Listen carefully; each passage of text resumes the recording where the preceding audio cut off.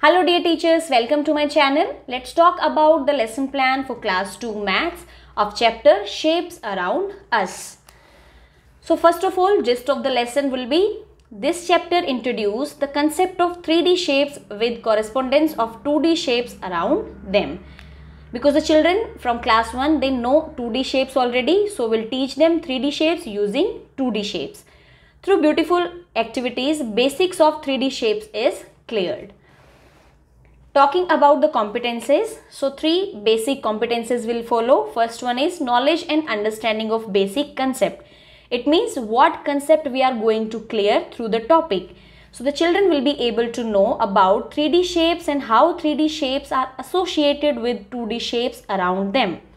Then in ability to compute, they'll able to match the similar objects to the 3D shapes, able to find faces, edges and corners. Then problem solving ability. It is connected to their real life, so they'll be able to identify the things around them and find the particular 3D shapes hidden in that. Now talking about the targeted learning outcomes. So the students will be able to observe things around them and find connection to the basic 3D shapes. Then match the things with any particular 3D shape. They know about cone, cylinder, cube, sphere and cuboid shape. So these are the 5 basic 3D shapes. We expect all the children should find the things around them and they can relate, they can match them with these basic 5 3D shapes and they can name it. Then know the number of faces, edges and corners in all 3D shapes. So these are the characteristics of all the 3D shapes. So the child should know all these things.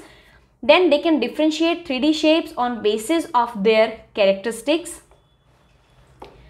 Distinguish between straight and curved lines. When we introduce these 3D shapes to them, some shapes having straight line and some having curved lines. So we can make them understand this difference. That also should be considered in learning outcome.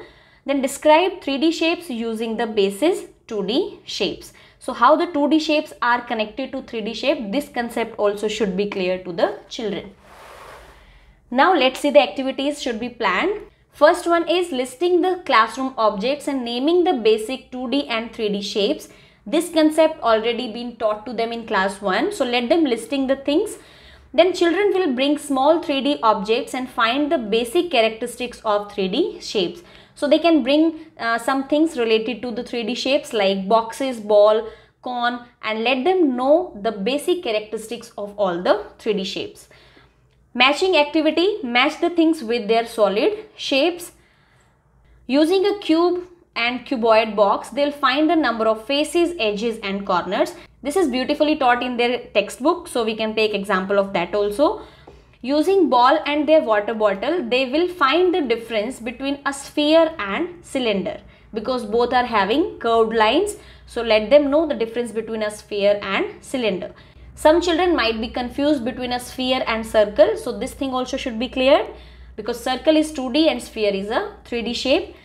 Differentiate sliding and rolling objects and finding difference between straight and curved lines. And at last, let the children differentiate the objects according to their basic 3D shape. So these activities we can plan. Then how the assessment will be done? Individually we can ask questions through worksheets, situation based questions, quiz and self-expression. Then in group assessment we can ask them to differentiate different objects and group worksheets also can be given. So this is all about the lesson plan for the chapter Shapes Around Us. Let's meet in the next video. Till then, keep learning.